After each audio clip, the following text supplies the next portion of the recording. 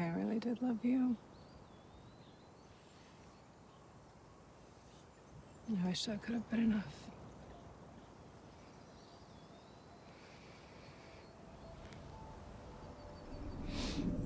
What's the hurry, love?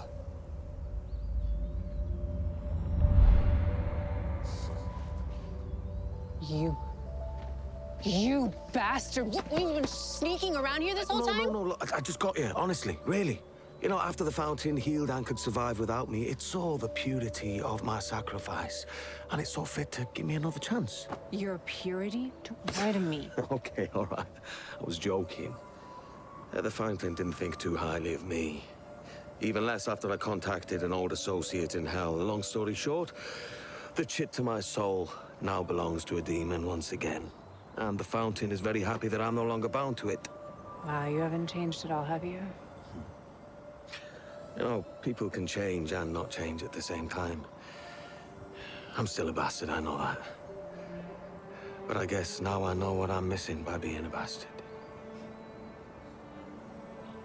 We mucked it up. We mucked it up just like you said we would.